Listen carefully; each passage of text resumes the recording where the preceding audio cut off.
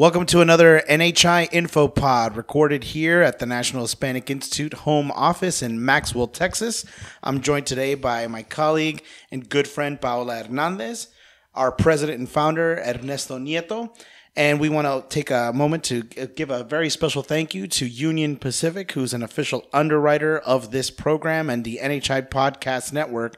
Speaking of investment, and contribution, today we're talking about the Change a Life campaign, a new advancement project of the Institute that's kicking off. Ernesto, what is the Change a Life campaign?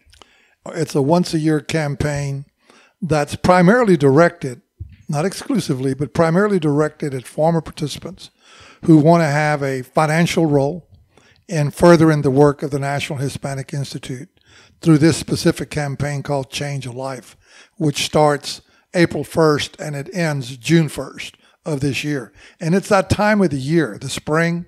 We all feel good. It's warm again. We're full of life. And we want to help underwrite many of the activities that take place during the summer as we head into our summer programs. And as you well know, we're going to have 16 top programs that are going to take place this summer. And then, of course, in the fall, we have Celebración. And Paola, what exactly are we trying to raise here, or what's the investment portfolio we're trying to build? NHI is going to raise $100,000 to change as many lives as possible within the NHI network. What makes this unique, different for NHI members in particular? You know, I don't think that our members, a couple of things that I think are very important. July 20th of this coming summer marks 39 years. That's a long time. We started years ago with just 90 kids. And today, we not only work with tons of kids all over the United States, but also internationally. We work with 3,000 kids. So we're national and international in scope. We're not a little organization anymore. That's number one. Number two, NHI is not funded by government. It never has from the start, or any major benefactor, or corporation, or a foundation. We literally raise all our funds from our community under the flag of investors. We're looking for young minds, young souls, young hearts who see the importance of investing small and large amounts and want it to go towards furthering the mission, furthering the work of leadership in the Latino community. Why now, would you say more than ever, is it important to build an investment culture in the Latino community, if not just the NHI community? Because it's a matter of priority. The idea is to create a critical mass of very well-educated, skilled, informed people as we grow as a population and we contribute more to the American experience.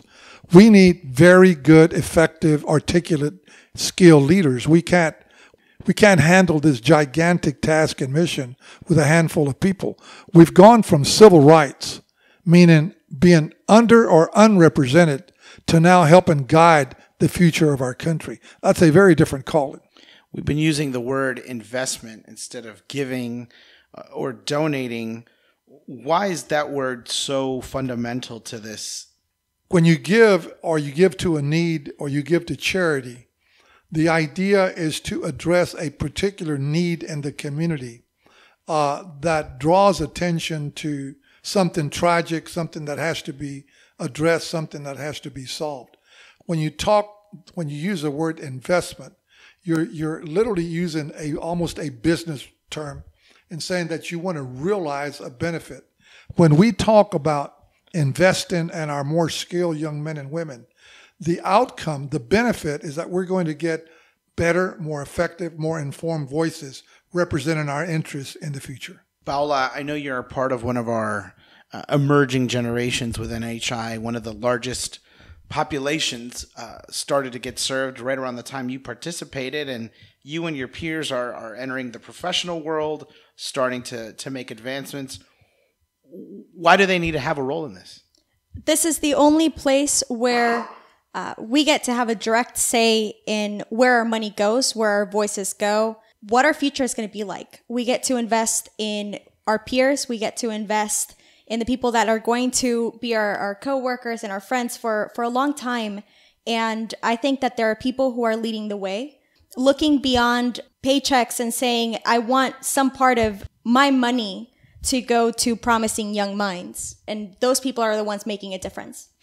I know when I think about this campaign, I'm starting to think about, just building my own equity as a family, as a professional. But I know that it's also a responsibility and to my own benefit to build human equity around me, especially in the world that I'm trying to help build and contribute to for my daughter.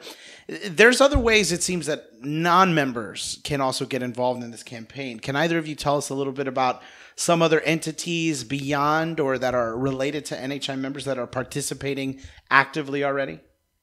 Well, I can tell you that BP comes out of a family. I won't mention the family, but a person who's been with that company for many years and sees the value of the work and has gone to her colleagues and made a case for the National Hispanic Institute. And over a span of several years, they have sent a significant amount of money to help support the work and to help invest in the future of the organization. We have individuals such as Jaime Gonzalez in Austin who works with Apple, and for the last several years, the generosity of Apple has been to offer a match program of money for volunteer hours. And so there are various ways in which NHIers, where they work for Google or they work for a bank or they work for someone else, can approach their particular colleagues and figure out how do we direct some of the monies that we normally give to the community. How do we do that with the National Hispanic Institute? And what they're going to do is double and triple their investment. And it seems like State Farm, I know, is an example where there's both the entity, the company,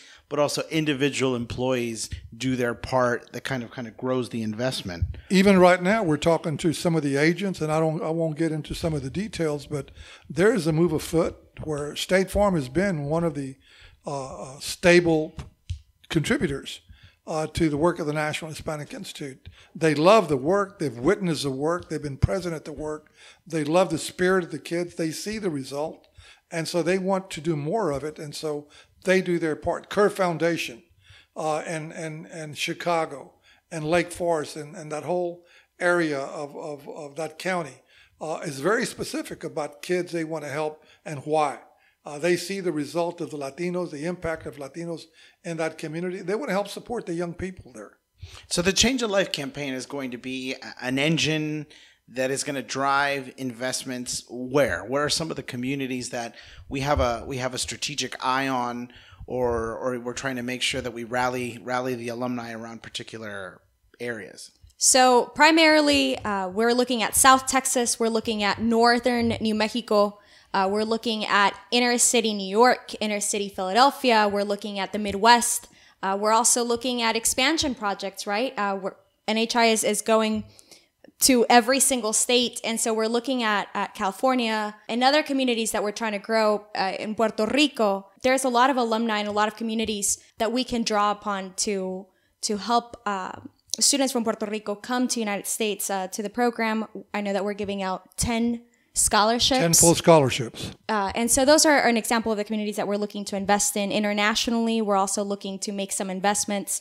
So it's typically the communities that don't get to draw upon large networks of wealth that we want to. So when you're talking about like northern New Mexico, so I imagine you're talking about a lot of the smaller communities, like the San Luis Valley in southern Colorado, all the rural parts like Las Vegas, Pecos in New Mexico, but also going down and towards the Winter Garden corridor, they call it, or outside of Corpus.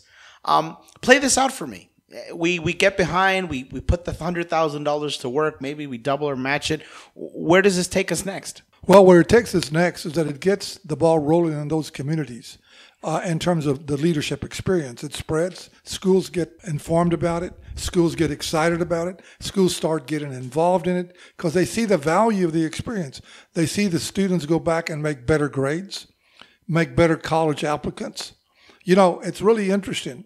Every NHI student who comes through our programs, if they go through all our programs, will have gone to at least 3 universities in their cycle with NHI throughout their high school careers. They would have been there. They will have come back not only as participants, but they themselves come back and volunteer. You know that. Annually, we have about 1,200 of these young men and women come back just to give back. Now, they're doing their part. They're giving back because someone gave to them.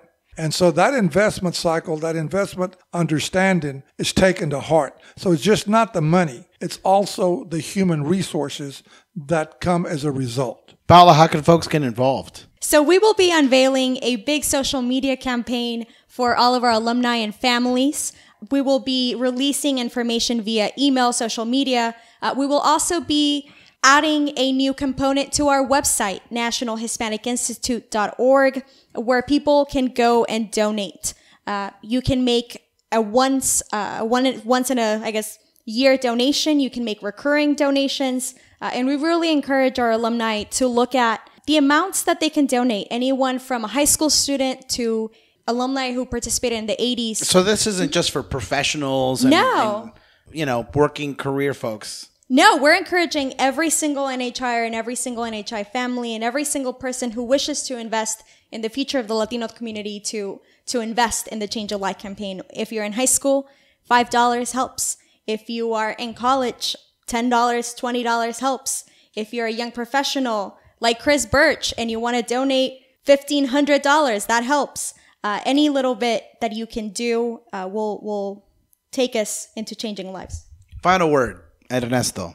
Well, as president and founder, what's crazy is that next year or this summer, I will have been here 39 years, and then the year after that, it'll be 40 years for me. It's been a great journey. I would not be here if it weren't for a bunch of youth believers, young people that not only gave of their time but gave of their money.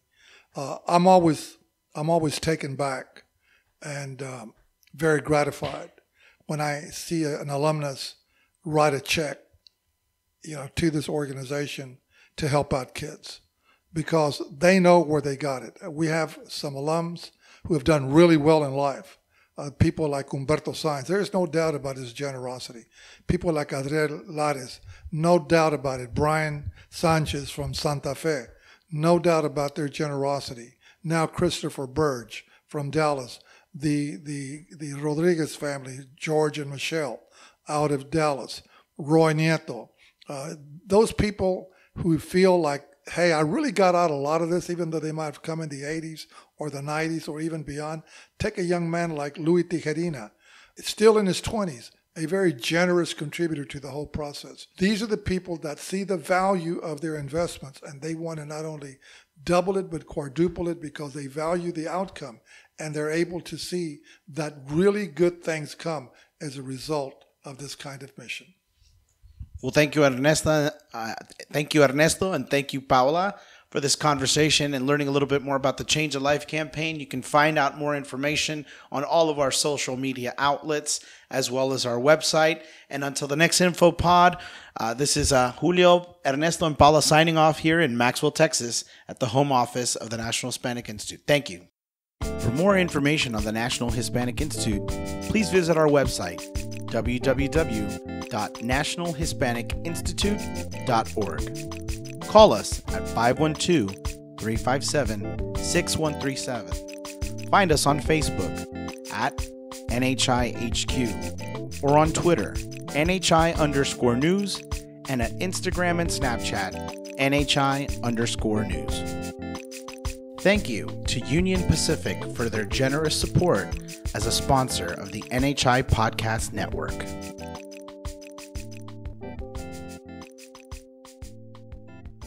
Music by Andres Cotto.